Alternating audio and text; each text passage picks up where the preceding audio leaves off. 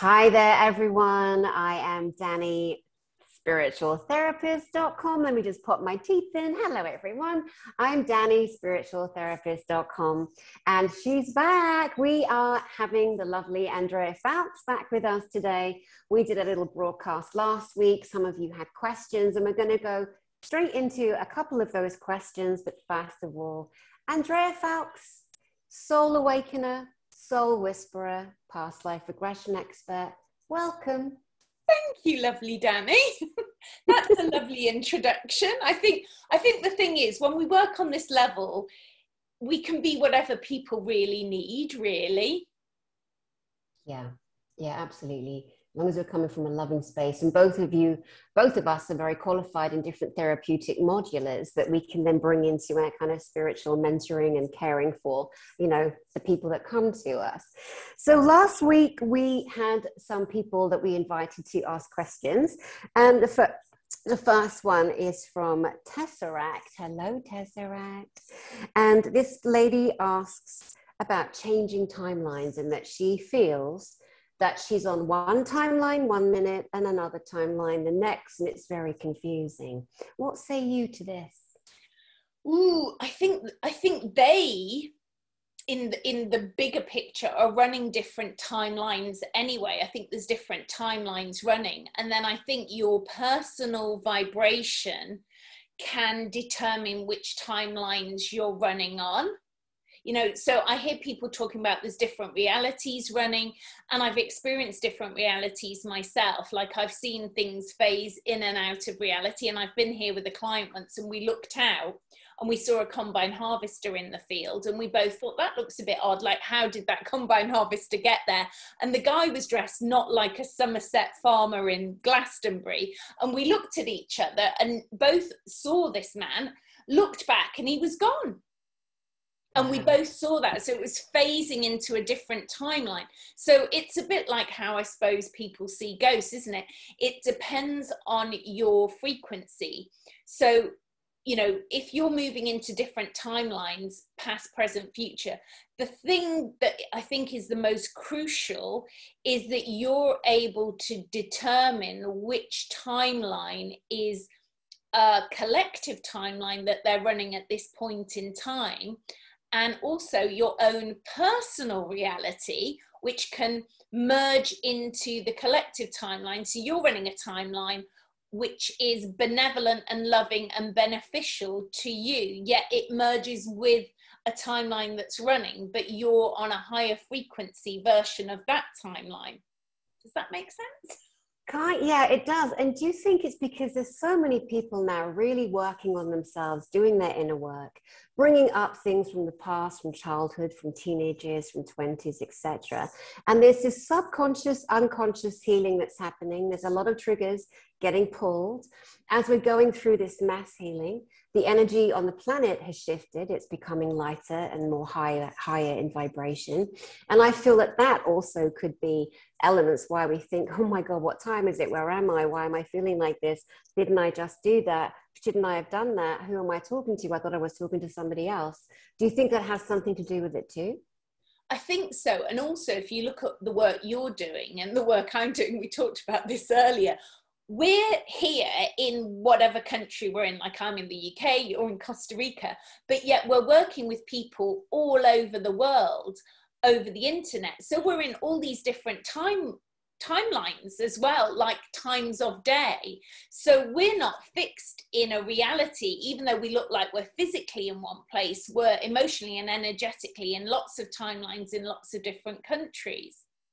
Yeah, definitely. And on that note, I'd like to apologize to the 4 beautiful people today that got on my Zoom at different times. It was either me, it could have been you, it could have been the universe, it could be that bloody change of time, because in Costa Rica, they don't change the clock. It's just annoying. In America, Canada, Australia, England, stop it. Everyone should be on the same time.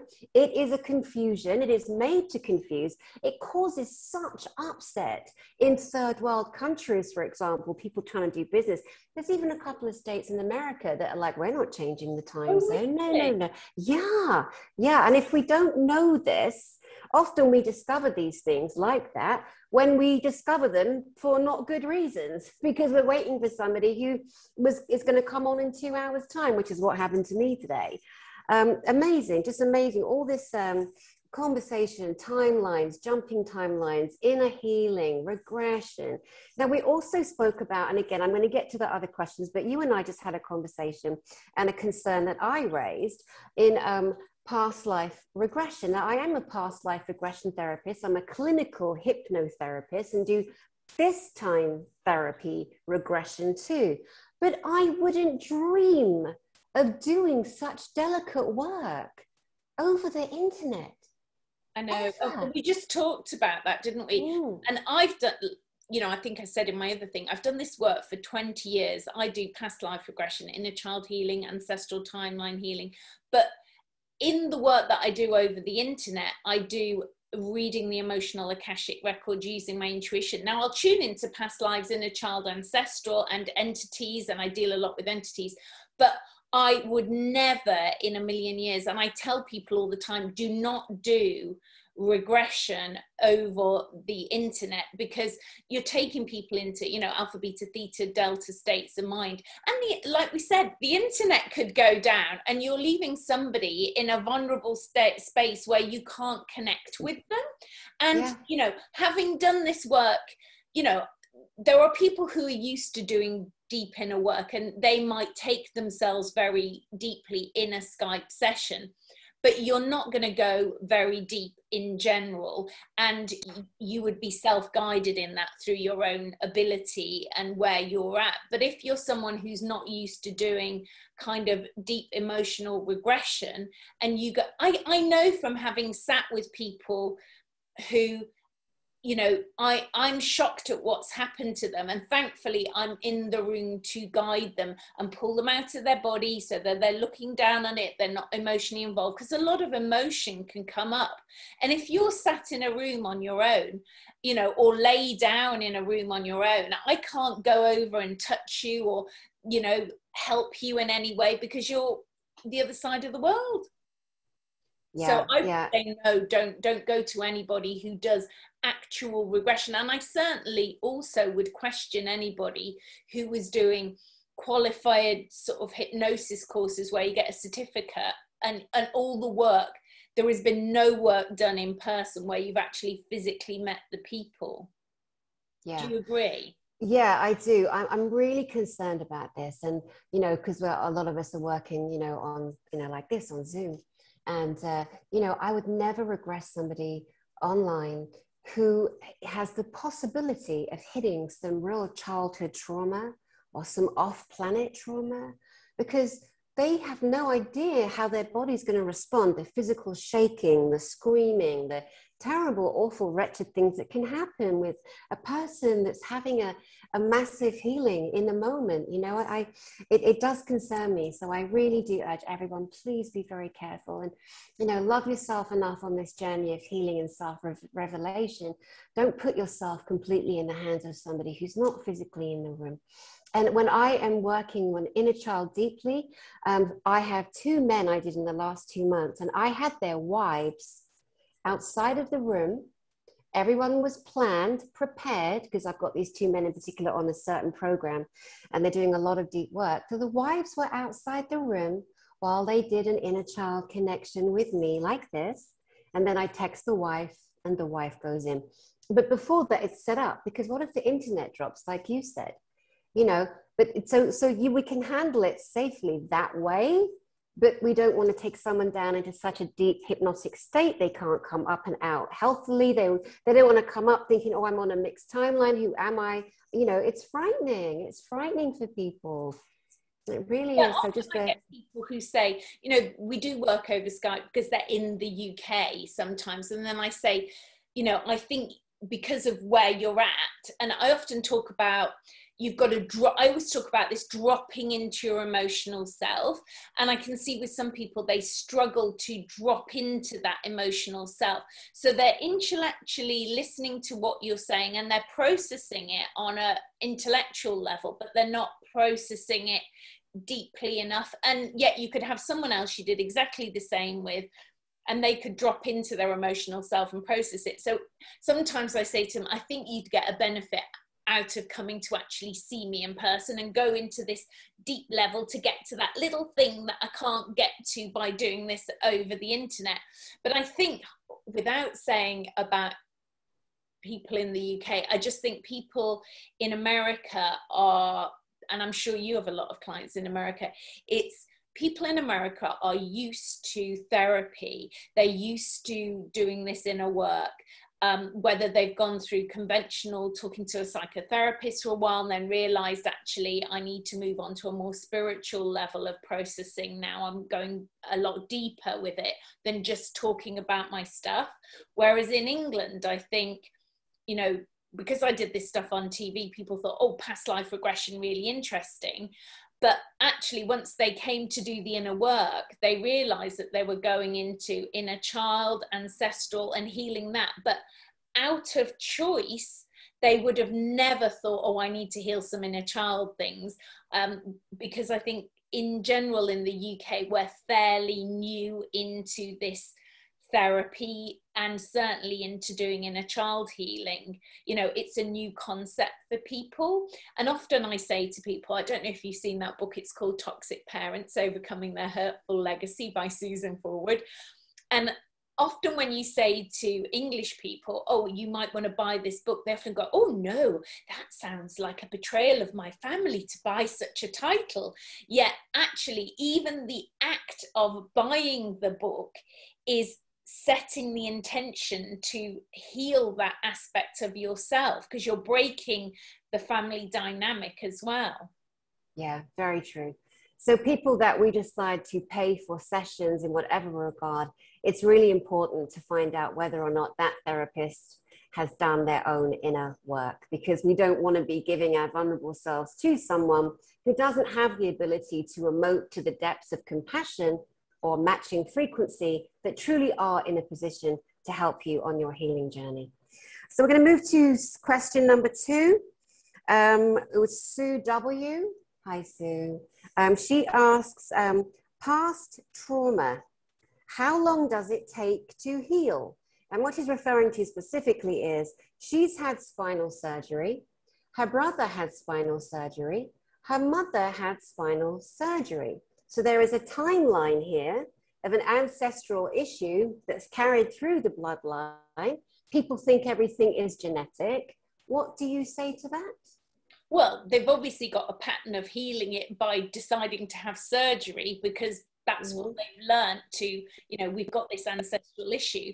From my perspective, there's an emotional issue. So we've got to heal the ancestor, the original ancestor who had some issue with their spine, and go into the story of the ancestor. So to hear the story of the ancestor, so you've got to go into the timeline, find the ancestor that had the original trauma, then also check that you don't have, so that's your birth lineage, and then you've got to check the soul lineage just to check you haven't got a backup trauma in your soul lineage, which is your past life lineage. So you're healing the ancestral lineage, which is the DNA lineage, and then you're healing the soul lineage. So once you get to the origin of the story and you heal that, you can heal the timeline, and then it doesn't have to keep manifesting. So, you know, the next generation won't have to, if you heal it, the next generation won't have to have surgery, because it won't even be in their energy field. It will be deleted emotionally and energetically from the Akashic records to be neutral. It might be there, but it's neutral, it's dormant, the story's not still running. Like, I suppose a good analogy to give is, I had a client who, she had breast cancer, and we were looking at how she'd manifested this. And when we went back in a few generations, so I don't know if we talked about this the last time, because it's just a great story. She'd gone into her great-great-grandmother's story, who'd been the elder sibling in the family. Her youngest sibling of her great-great-grandmother, so the sister, had a child. Of course, it was not a time on the planet when you could keep the baby, so she'd had to give the baby away. The eldest sister had arranged for the baby to be given away. her great-great-grandmother had held the trauma of that experience in her heart, in her breast tissue, and that trauma had never been healed, and that was part of the contributing factor to this trauma in her breast tissue. And so once she healed the trauma, it then releases it energetically.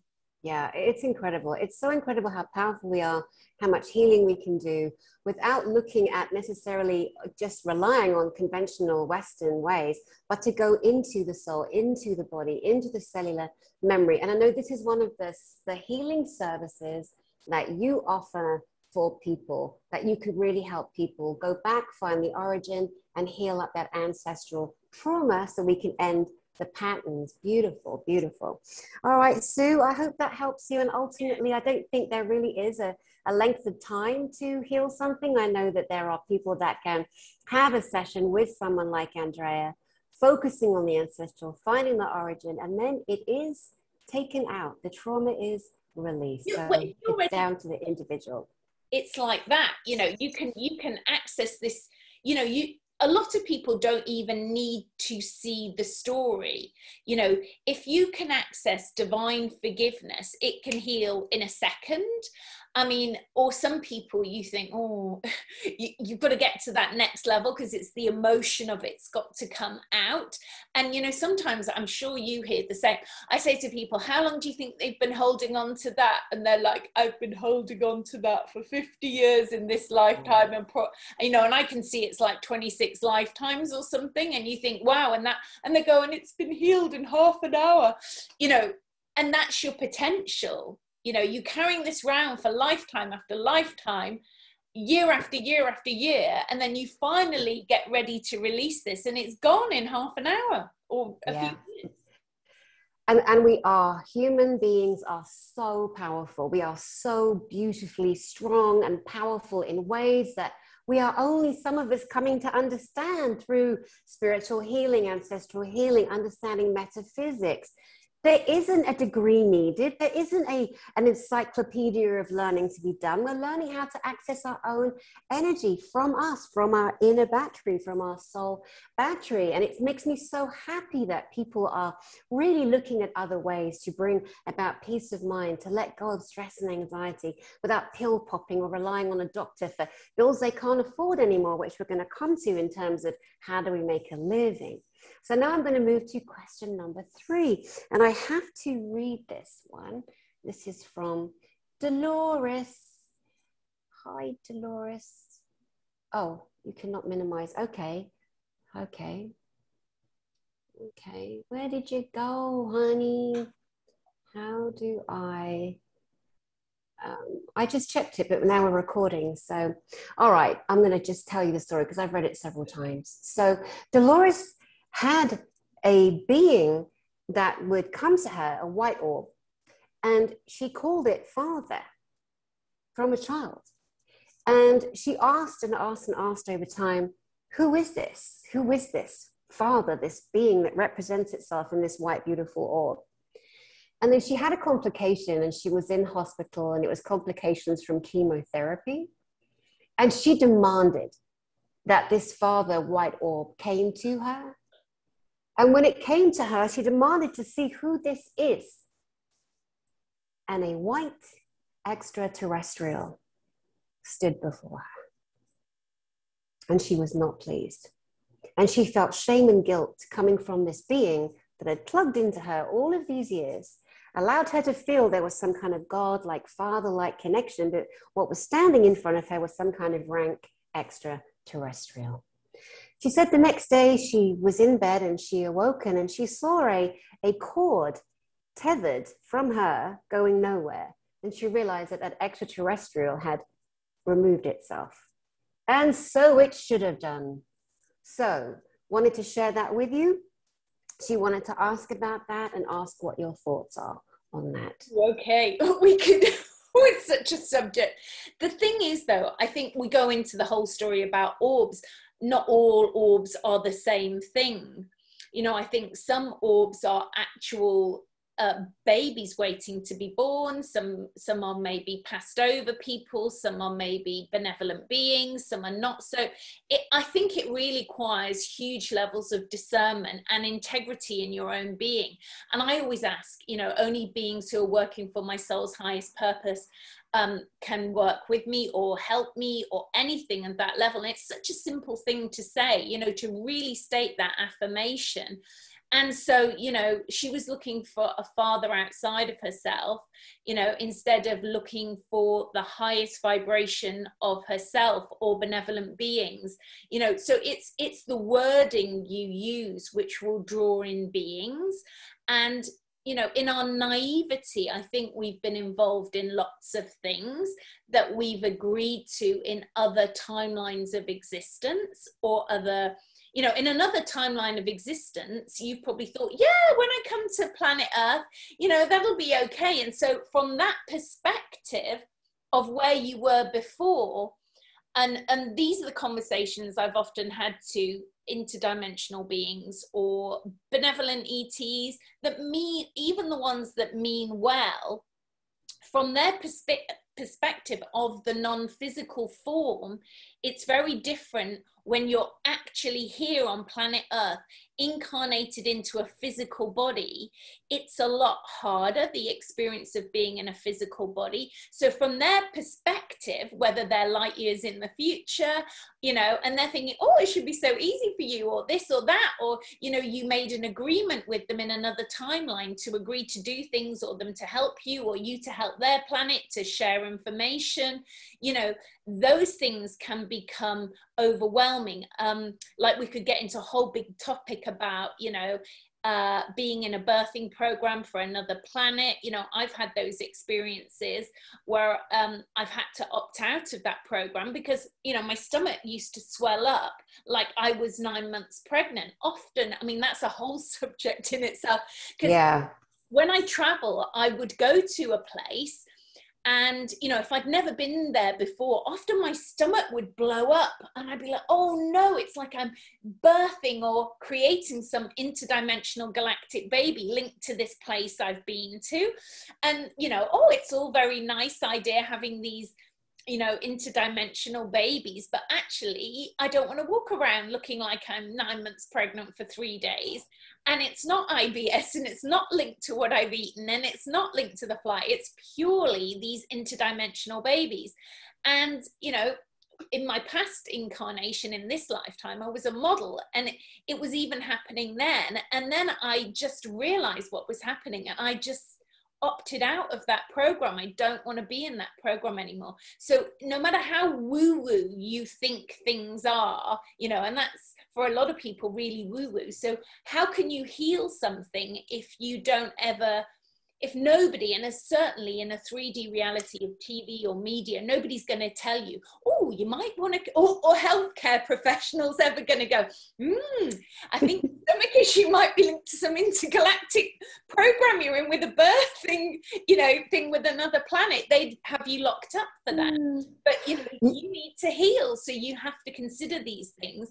But also, I think it's to be very discerning in who you share this information with, and being very grounded with it as well. Absolutely. There's so many things here. There's so many different ways that we could go. Looking at the real true fabric of the soul in the physical body, where we've been, where we're going, who we are, the information we come in with.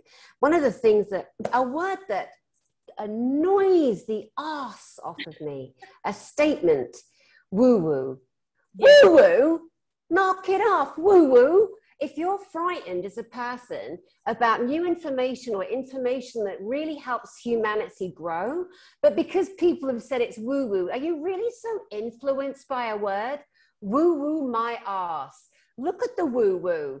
Go there, go explore, go play. Because everything else right now is collapsing. Every system is collapsing.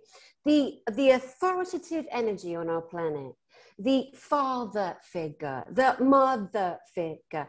We are programmed from birth to look outside of ourselves. We have to, as babies, we're not going to survive if we don't rely on a higher authority. But there comes a time where we've got to take ownership of self. There are grown children 30s, 40s, 50s, 60s, for example, who are still allowing their parent to treat them in the child-parent relationship. It's done. However old you are now, in terms of, you know, you need, let's talk from like, I don't know, 18 years. You still need guidance, of course, ideally, but all right, let's go 25. Let's just go there. 25-year-olds on to the end of life. If you're still in a relationship with a parent energy where you go home, you talk to them when you feel like an idiot, you feel small, they're criticizing you, they're hurting you, here's what you do. You grab hold of that little girl inside of you or that little boy inside of you. You sit that little one on your lap. You imagine wrapping your arms around that little one and you show that little one, look how big you got. Look, you're grown up now. You're grown up. And in that shift in resonance, in allowing yourself to come up and match energetically the parent energy, they do not have the hold anymore. And Andrea, this is something that I'm seeing everywhere. Even the lady before you, the client I had before you, same thing. Yeah, same thing. What I find, which is really interesting, is I usually take people back to the day they decided, because in your childhood, exactly what you've said, you've got to suck it up. You can't go live with the nice people down the road.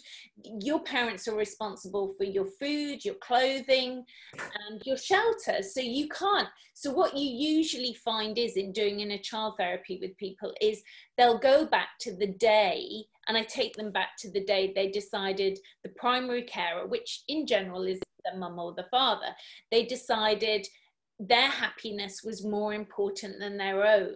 And then they gave their power away to the primary carer. So you need to heal the inner child back to the day where they reclaim that power, and we change the story from that day, whatever age it was they were, and what their particular story was.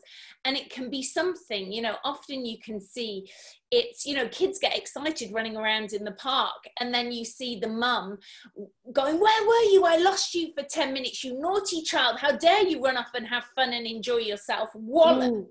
And of course, then the child's really confused, because like, I actually had a really nice time for 10 minutes while I was running about. I wasn't thinking you were worrying where I was. And now I've upset you, and my joy isn't worth having. So making you happy is more important than my joy of having fun and running around and doing what I want to do. Yeah, absolutely. You know, and just back to Sue and her Dolores sharing her, the being that had plugged into her, you know, that turned out to be some random, you know, extraterrestrial entity, and how disappointed she was. But then she took the power back, you know, she demanded to see it. And so she took authority over. She was done. She was over it. She's like, show yourself. And it's things like this that we have to be very, very mindful of. It's the time to do that. I would say to people, you know, go inside, breathe in, breathe out, go into a nice, relaxed state, light up the inside out. Are there any plugins in you anywhere? Anything hidden? Is there a guru cap on your crown chakra, which is basically feeding you all this religious, frightening, fearful doctrine? Isn't it time for you to take that cap off and just let your beautiful crown flourish? Because we didn't come here to be owned by any one person or any one being. And people get addicted to guides. They're like, oh no, it's my guide. I'm like, you have to let it go. Is it working for your soul's highest purpose? And often there'll be like a kerfuffle in the background, and it's like, and then I ask, have you finished your own earthly incarnations to these beings that often are portraying to be their guides? And they're like, no, or they haven't even got a physical body, and they're just, you know, hitchhiking on this person, and the person's so in such a codependency with this guide. And I'm saying, well, wouldn't you rather be connected to your own higher self, your authentic self, your multidimensional self? Wouldn't you rather be connected to that than these beings who might not be as evolved as your true soul potential is? They might be limiting you.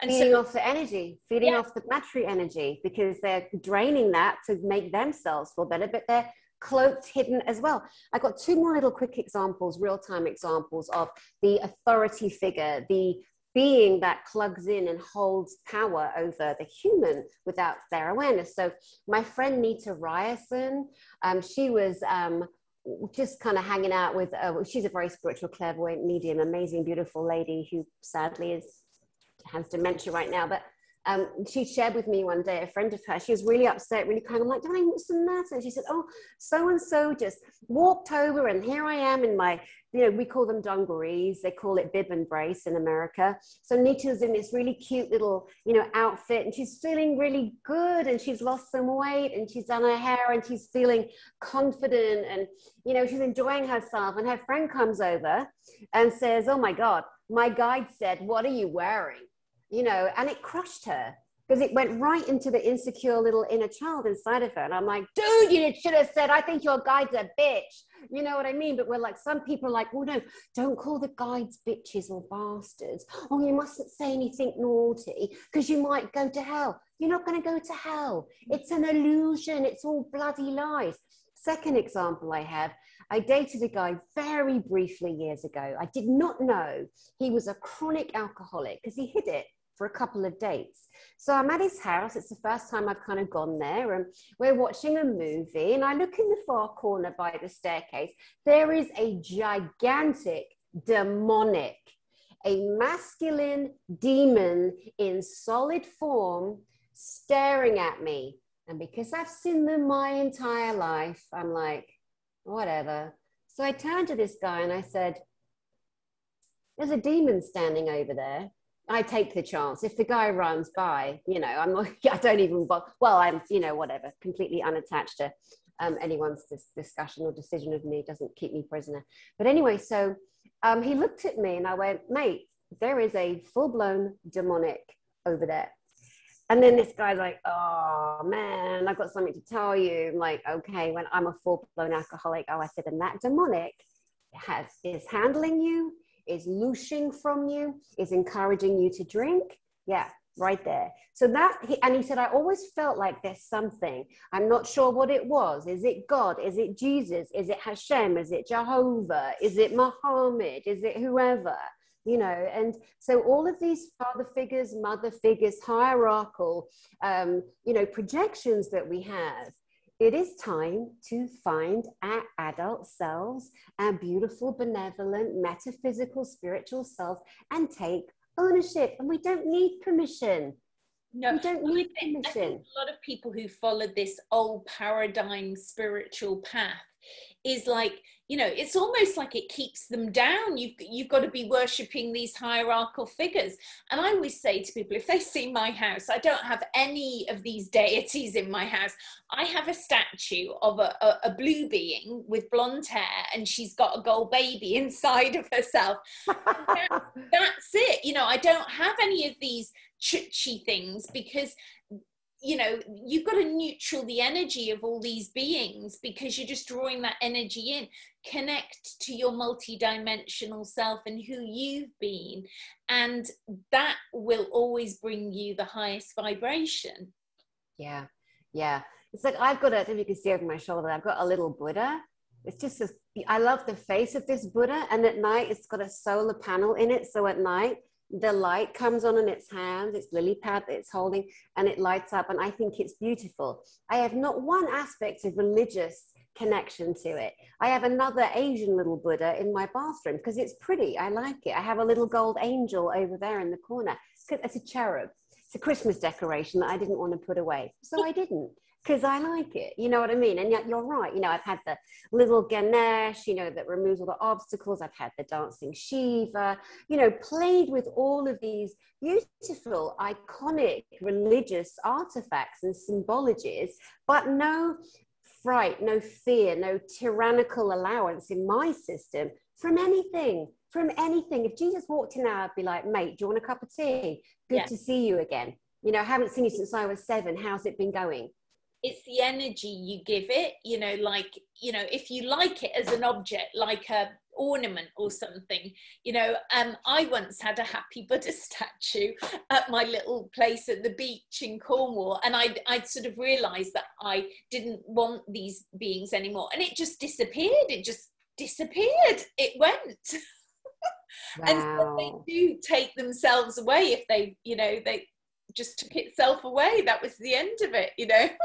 Or somebody a bit shifty was walking by thinking, oh, I think I can just help myself to that. However it happens, they're just like, ooh, brilliant.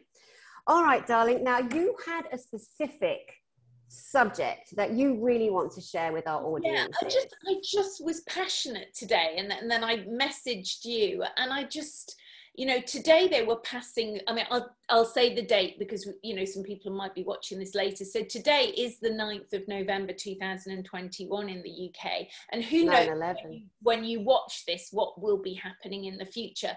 But, you know, everyone in healthcare in the NHS is getting very worried, and care work, that they're going to be forced into making a choice that they perhaps don't want to make, linked to the jibby jib.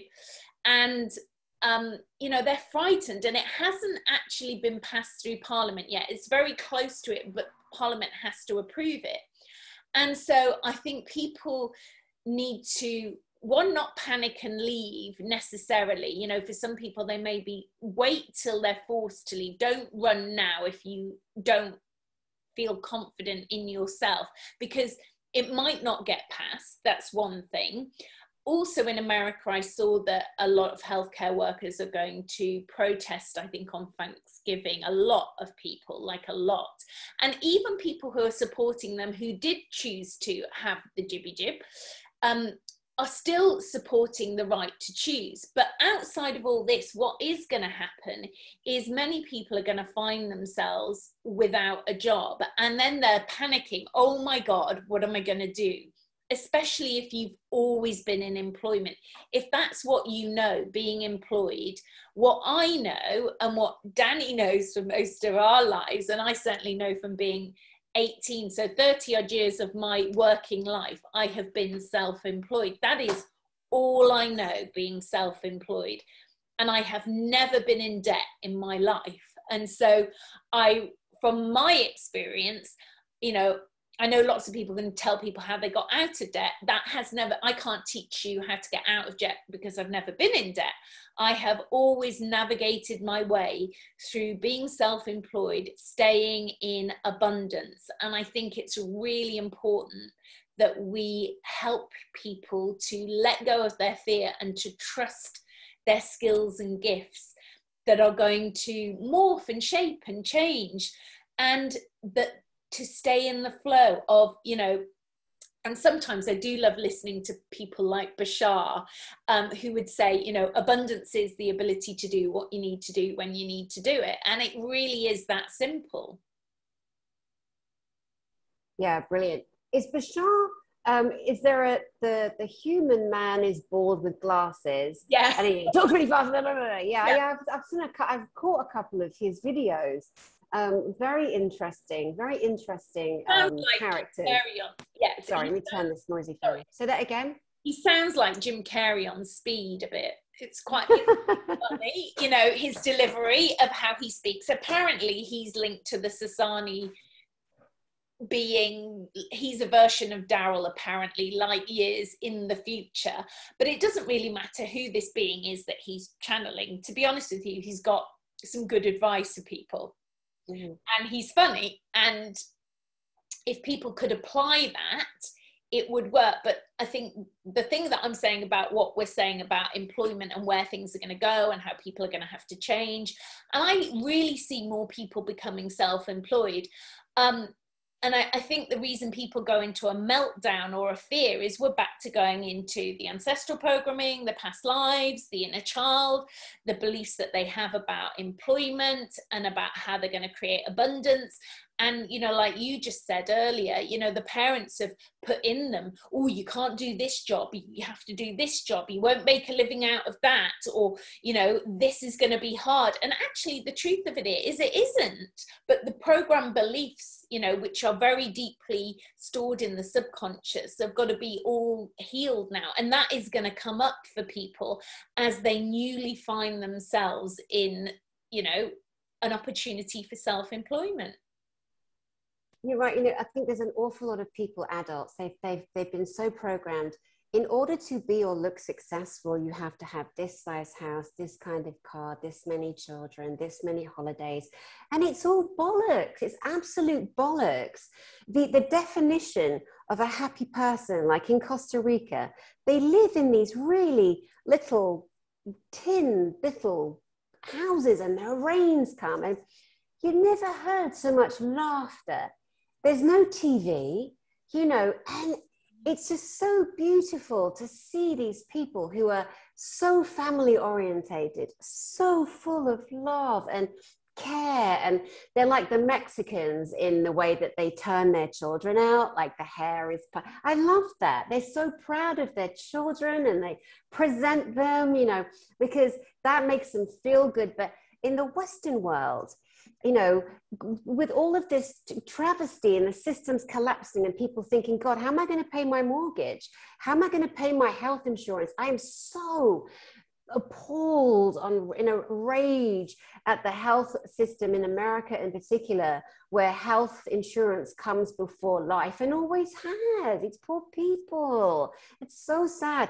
But something had to crumble, calm down, change, shift, because the powers that be, they're not allowed to hold the power anymore. We're not ever going to have again any of these people that are in power for 40 years. What is that about? I'm so tired of white men in suits running my planet. You know, how can, I mean, in the UK, if you saw the people, which I don't know if you've seen because you're abroad, if you've seen the UK health experts, supposedly, I've never seen more sick and ill people in my life. And you're supposedly the health expert telling the people about health. You know, it's blatantly obvious. How much common sense do you need to be able to see, do not listen to these people? They cannot heal themselves. So what wisdom do they have for you? And they're not letting you know about more. Here we go. Boring. Yeah. You just got frozen. Yeah. Oh. More natural things, and that, you know, it's false economy not to invest in your inner self, because, you know, it's like when you see people say, oh, but I've got sick and ill, I need money for a transplant.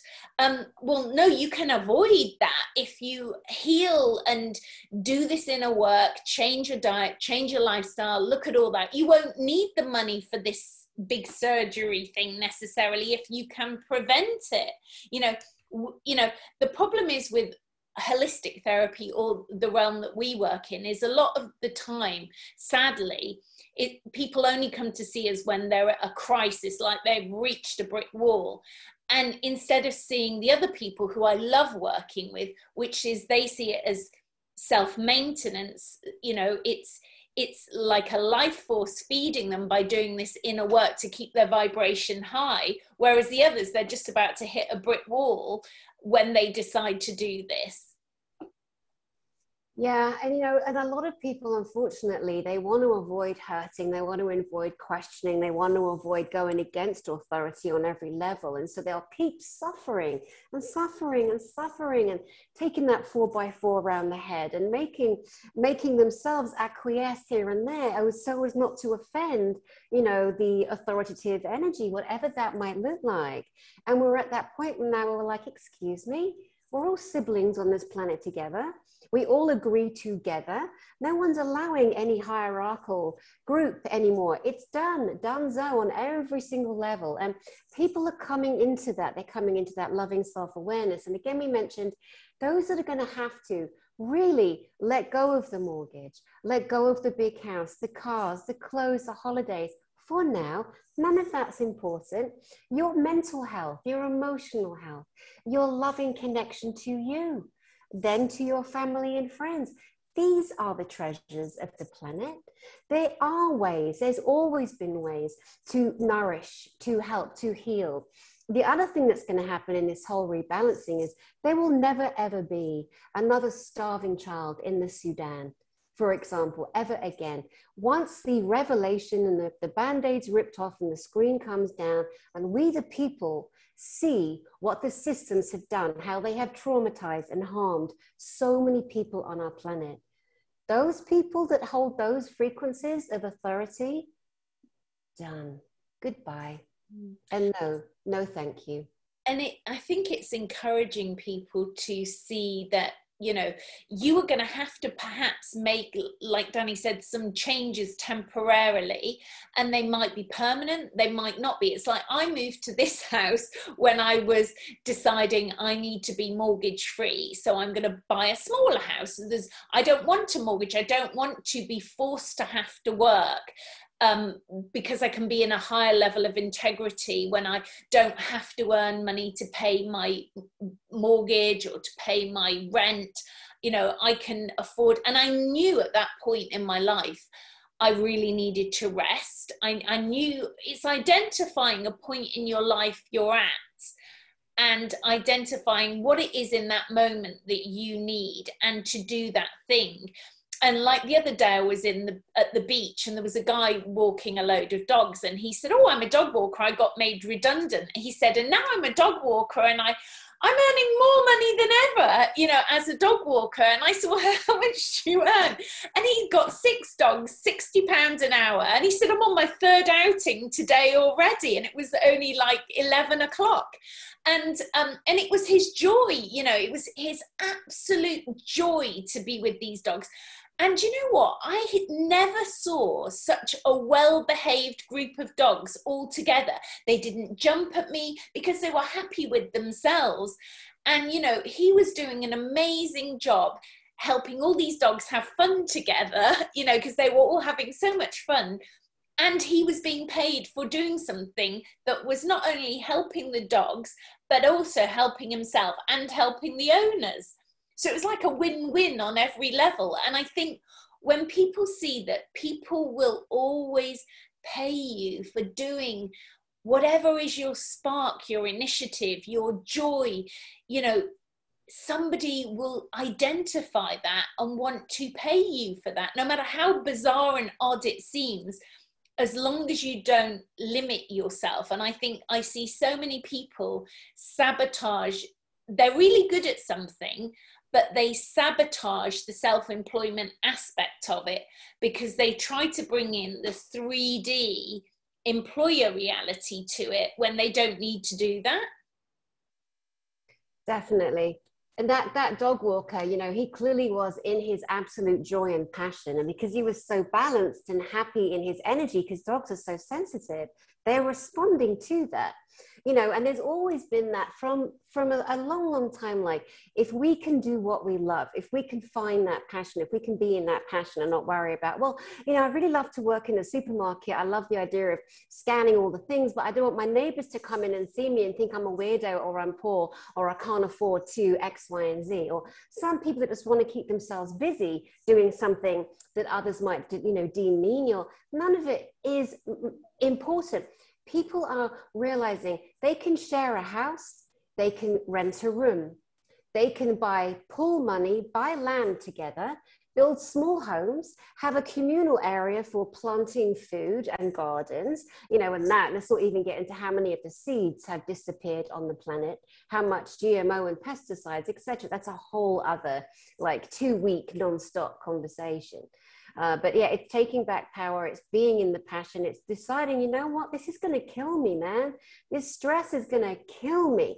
Is it worth giving my life to this stress and pressure I'm under? No, is the answer. No. And where is the self-love? Where is the self-care, right? Talking about the supermarket, I had a client once who he was between jobs for a while, and he had, you know, quite a high power job, but he was between jobs. And because he still needed to earn a bit of money, he went to the supermarket and he was doing the packing for the home delivery for the supermarkets. And once he got a proper job, which was more in keeping with his qualifications or what he wanted to do, he said, "Oh no, I still work there on a Saturday doing that job." And I said, "Oh, why is that?" He said, "It's the most fun I have. I love it." And so he still wanted to do that job because he loved it. You know, and he found something that was more fun than what he actually was qualified for, but he still wanted to do something else. And I think that's the thing. You sometimes find yourself drifting. It's like how I ended up doing this. I didn't set out to do this. I kind of drifted into this experience of helping people. I didn't set my intention to do this. I just found that this was what the door opened, and I walked through it and off it went. Yeah, it's incredible. And yeah, finding your joy, finding your passion, you know, training, doing the training, you know, you need, and making sure that if you have, like in our situations, you and I, if you have a person that you're holding in the palm of your hand while you're taking them through change, transformation, self-love, you know, I always say to people, I am love. And I always say to people, I'm the mirror, and I'm reflecting back who you are in all your beautiful ways, your valuable ways. So there's ownership, because as you and I both know as therapists, there's something called transference, where somebody will come to see you like they see their doctor, and they have that mindset. And then I've had people, they think they're in love with me. They're not in love with me. There is that same figure of authority essence that's going on. They look at you, they think you have all the answers, and they're transferring their power to you.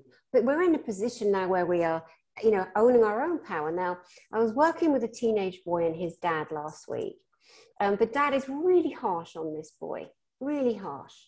And yes, I did take the dad to one side and told him in the most, you know, kind way I possibly could, you're an asshole. And you got to stop beating this kid up, because you're projecting onto him what you weren't able to do. And here's how you can do this for you. But leave this kid alone, dude. I was a lot more elegant than that, of course. But my point is this child has wanted to and shown great aptitude for guitar playing and graphic design, drawing. But his father is determined that he will go to college, he will have a degree, and he will be a lawyer. That's his father's projection. This kid is depressed, he has anxiety, he's not functioning, he just wants to be in his room on those bloody video games. And the dad is dogging, like, stop dogging your kids. Stop pushing them into corners that they don't fit in. Let them find themselves. So they're watching us, our kids are watching us, what we're doing, how we're handling this crisis that we're in globally, you know, with all these, you know, systems collapsing and people being proven to be liars and cheaters and deceivers. You know, we've got to let the younger generation come up and start helping, giving us ideas, putting forth their passions, suggesting things to us, so we can let go of, hold on, I have to be this certain symbol of authority in your life. No, maybe you don't. And I think also, you know, as we're seeing this healthcare system collapse in the UK, definitely, I think the NHS is going away, you know, and whether it's privatized or whatever happens, I think also the problem you've got also is it's expensive to become a doctor in the UK. I think it costs £100,000 to train to be a doctor. So if your parents have invested that kind of money in you, I've seen people who are whistleblower doctors talking about this in, you know, YouTube videos and saying it's very hard when you, because you only do 5 hours even on nutrition, I think, in that course. Oh, yeah.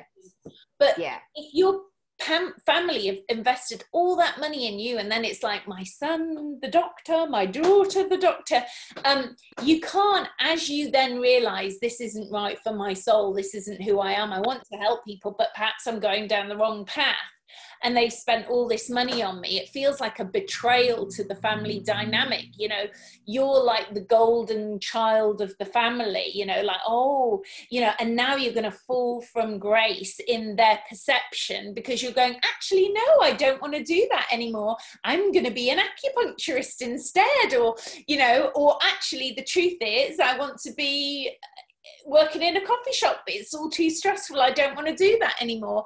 And it's the guilt then that you feel like, oh, my parents have spent all this money on me, I can't then back away from what my training is or what my university degree is or all these things. So it's so much pressure put on you as a child. And I think these new kids now are not going to take that. They're like, no, I know who I am. I know what I want to do. I'm not going to be bullied or pushed by, I'm your loving parent, but I'm going to bully and push you in this direction. I think they're more liable to stand up and say, no, I'm going to do something completely different. And I think all these new, well, they're not new holistic therapies, it's just they're going to become more accessible to the masses. I think the masses are going to find themselves reaching out for help where they previously wouldn't have considered this. Mm-hmm. Yeah, definitely. Absolutely. There's definitely a need to insert the frequency of love in every single human, in every single way, across the entire planet. You know, even the arse-wipes at the top, you know, who've been forced and fracked and traumatized on some level themselves, you know, finding that love. And however, I mean, there are some that probably just aren't able to ever get to that level of empathy, because if you can't feel, if you can't empathize with others, then, you know, what are you, a stone? You know, but yeah, for us, you know, the masses, and it is the masses, the majority, you know, raising that love vibration inside, having that self-care, that self-nurturing, realizing that people around you aren't on the planet for your gain, for your benefit. You can't live your life vicariously through them. You don't need to force them into any kind of particular thinking, because it's not fair. Each soul in each individual body has its own right to do what it wants, to do what it wants. That is a universal truth. And I think people make bad choices as well. And it's seeing people, to get them to become visionary. It's like, I had a friend once who lived in Hawaii, and he had a great house on the best drive, you know, there. And he was a builder. And then when we went through a recession, there was no construction work in Hawaii. And when I met him, he'd lost his house, his property had been repossessed. And I said to him, why didn't you leave the house and rent it out as a vacation rental? Why did you not go and live in a studio flat for a while and get yourself some income by renting this house out? And then you would, you know, pay off your mortgage. And it's getting people to think differently. You know, there are people who get paid for being house sitters. You know, there are all kinds of things you can do, you know, to survive. You know, I see people saying, oh, I'm struggling, you know, and then I see they're driving a car that has a high intake of petrol. It guzzles petrol. Well, get rid of that car. Get yourself a cheaper car that you know, it's little things that you do that can bring abundance to you. And, you know, if you're really, really struggling, there are things you can omit from your life right now and prioritize other things. Don't panic. Don't go into fear. Don't go into this panic. Oh my God, I'm frozen in terror. What am I going to do? You know, just relax, because when you go into the fear and terror, you narrow your perception of reality down. So they become like blinkered, like a horse. They're not visionary anymore. They can't see ideas and opportunities. They're just like getting more tunnel vision. And then the more tunnel vision, they get depressed. Absolutely. And it's such a good example. You were the guy in Hawaii, like they were going to lose the house and he could have moved out into the studio and they rented it out. And it's a lot of people that can get their head around that concept. There's an electrician I met recently, American, lovely man. And he was telling me, he's been in Costa Rica for 18 years. He was telling me that he was so well paid in America. He comes here, he's easily on a third of the money. But amazingly enough, every single month, there's more money in his bank account than he had when he was earning more in the States. Because in countries like Costa Rica, you're not paying car insurance in the way that we do there. It's like $100 a year for the year. You know, there's so much greed and grabbing in all of the systems that should be absolutely banned and stopped. Certain taxes, all of that nonsense, you know. So there's different ways we can live around the world for certain periods of time. There's something called the digital nomad now, and it's become very popular for people to go overseas, rent their homes out, or if they're in rentals, just clear out, get a unit, store your stuff, bugger off. You can still carry on working online. There are countries opening, giving visas to people that can prove they can support themselves financially, you know, while they're building up. It is so amazing. And some of the countries, you don't need the thing up the nose and the what's it doodah up your butt. And, you know, there's a lot of freedom still. And so a lot of very sensible governments and loving people on the planet. And, you know, removing the hand of fear is where we're at. And it depends to each individual. How are we going to do that? But like giving the thought, the sustaining thought, sustainability. How can I sustain my life? What's the most important thing? Your mental health. Yeah, your and physical health. I think you have to, I mean, back in 2008, I always saw people in person. And then I got an opportunity, I was still living in London, I was renting, and my landlord didn't want to renew my tenancy. And I trusted my intuition, and I knew to put my stuff in storage. And I went traveling, and I went to Sedona. Synchronicity guided me to Sedona. I'd never heard of Sedona. I didn't know it was this spiritual center. And I was just Googling, and I found this place called Dreammaker Way, in Sedona, and it was called Dreammaker Cottage, and off I went there for 2 months, didn't know anybody, just thought it's the right thing to do, had an amazing experience. And then I realized that I loved seeing people in person like you do, we love seeing people in person, but I also didn't want to be fixed to the same venue. I wanted to live my joy but still be able to do my gift. And then all of a sudden, like, this voice gifted me with, well, you know, you could be anywhere. I'm like, well, how does that work? And then clients started to say, well, can't I work with you over Skype or the phone? And I was like, oh, and then it just started to happen that way, you know. And then I started singing light language as well, which helped the sessions. And that's the thing, once you identify that you're not happy with something, even though you love doing it, I didn't want to sit on a chair in the same place for 8 hours a day. It wasn't that I didn't love what I was doing. I needed to expand what I was doing in a way that meant I could be anywhere. Sometimes I'm in the car talking to people. You know, there's some of my best sessions from the car. Yeah, it's amazing. It is amazing. Yeah, really, really. Well, I think that we've definitely kind of gone through a lot of really beautiful options for people. I think that we hopefully have allowed more of an opening for people to go down certain avenues of how they can deal with their emotional well-being, eliminate stress and anxiety, be okay with changing, downsizing, whatever it is they need to do to feel better, feel stronger, and not be so kidnapped or held to ransom by what they've been programmed that they should do.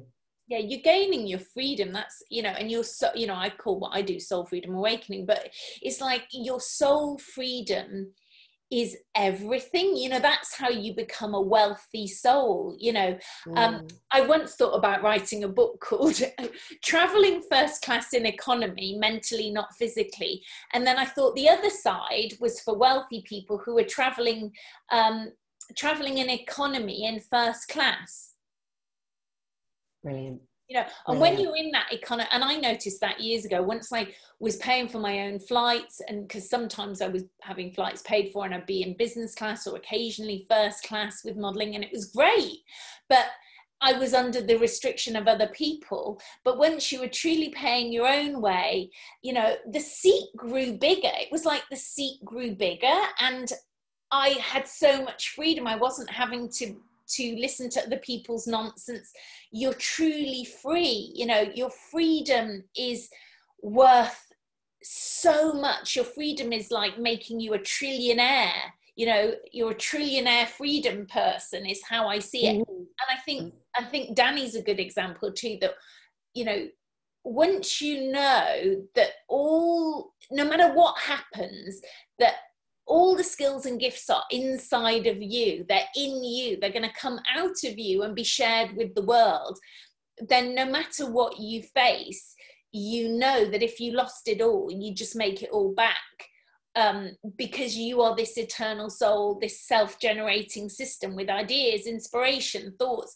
And if you act on those, people will always, you know, recompense you for that. I mean, back in the day, I loved living in Sloane Square in London, and it was expensive. And I set up a shop in my house called the Chelsea Princess Shopping Club. And I turned my house into a shop. And, you know, it was purely because I loved twinkly things and I wanted to sell those things. And I also wanted to stay in that location. And I was like, how am I going to make this rent keep flowing? And you do, once you set your intention for what is my greatest joy and excitement in that moment, and the job that you're doing. And I think the other thing is people think that they've got to stay with that job. No, you could do that job for a week and then that's it. You could go and do something else. It's like being in that flow, isn't it? Absolutely. Absolutely. One thing I will share here is that, and I know you know this, years ago, and I'm talking 2006, 2007, my former husband and I were very wealthy, what I consider very wealthy, millions of dollars. And we made our money in buying apartment buildings and renovating them and turning them into condos. It was the thing to do at that time. We had buildings from San Diego all the way down to Texas and beyond. And then blah, blah, blah, we lost the entire amount. Now, here's the biggest thing I learned about having millions of dollars. If I owed $150,000 a month on taxes on my buildings, which I did, it was the same stress I felt when I didn't have that wealth and I owed somebody $150. The only difference is there was way more to lose at the higher end of having wealth. And as lovely as having all those millions was, it kind of sucked as well. Because what you do is this: you start to live according to the size of your bank account. You start buying the Porsches and the Mercedes, etc. And there's nothing wrong with that. It's beautiful. Oh, the upkeep. Oh, the maintenance. It is so much more, so much more, so much more. And I was so mindful of coming from both, equations, having absolutely fuck all to suddenly having like everything. And then realizing like, oh, I think I resonate better here. And I used to think, well, what am I going to do with all this money? I know I can give it to this person. And that's what I was doing. I was literally helping as many people. It felt amazing. It felt amazing. And I didn't do it with audience. Like, don't do it with audience. Unless you're in the public eye, that's a really good thing. If you are mega wealthy and you are in the public eye, I think it's really beautiful if you do show where you're putting your money to help your brothers and sisters. But I think, some people are like, look what I have done. I have made fire. I have given them life because I gave them, there's a difference in how you share what you have. But anyway, back to my point, the stress levels of 150 grand on taxes to $150 or pounds to a friend or whatever, very similar. So, and either way, it was not worth it. My lesson was, how am I going to deal with that stress? How am I going to choose to look at all these different situations, focus on my emotional, physical, and mental well-being first? Yeah, and it's living with that stress. I've seen people where, and I feel for them. I'm like, oh, I'm so sorry to hear you're down to your last million. It must be really stressful. But they are stressed. And then you see somebody else who feels super abundant. I feel super abundant. I live in my van, and they don't have any stress. They're really happy. It's a bit like, where I live, I do talk a lot to people and sort of was helping a lot of people who live on the streets in the lockdown. But in the UK, they got put in property. A lot of them got, especially if they were ex-military, they got housed really easily. But they're all back on the streets now because they're like, I hate it. I don't want to live in a property. Because of their complex post-traumatic stress, they enjoy being on the streets. They enjoy the freedom. They don't want to be accountable to anyone. So they feel more abundant, and their life skills are they can survive, So we have to be careful not to judge people, because it's, everybody's trying to find a way to live stress-free in whatever space they're in. Yeah. And it's getting people over that. It's trying to get them through the anxiety to go into this place of expansion within themselves, instead of going, oh, well, I never feel anxiety, but I've made my world so small that I hardly don't do anything. And it's getting people to expand out of that. It's that comfort zone, isn't it? And really expanding themselves, which I think everything that's gone on in this last 2 years now is forcing people, like, they're coming through the birth canal, aren't they, into this new world. And it is going to be maybe difficult. It's going to be a bit of a contraction before you expand out. Yeah, definitely. Andrea, I could talk to you for the next 2 weeks non-stop quite easily. Now, how can people get hold of you, book a session with you and enjoy your wisdom? Oh, well, that's very kind. I have a website, andreafoulkes.com, which I think people can see, and maybe Dani will put a link below, which is, and then I'm on Facebook, I'm on YouTube, I've got loads of videos on YouTube, loads of free videos if people want to see me back to the beginning when I was doing This Morning and TV stuff and regressions. And then I speak light language as well, so I have lots of free light languages on my YouTube channel as well. And then I think I did do a few videos on TikTok as well.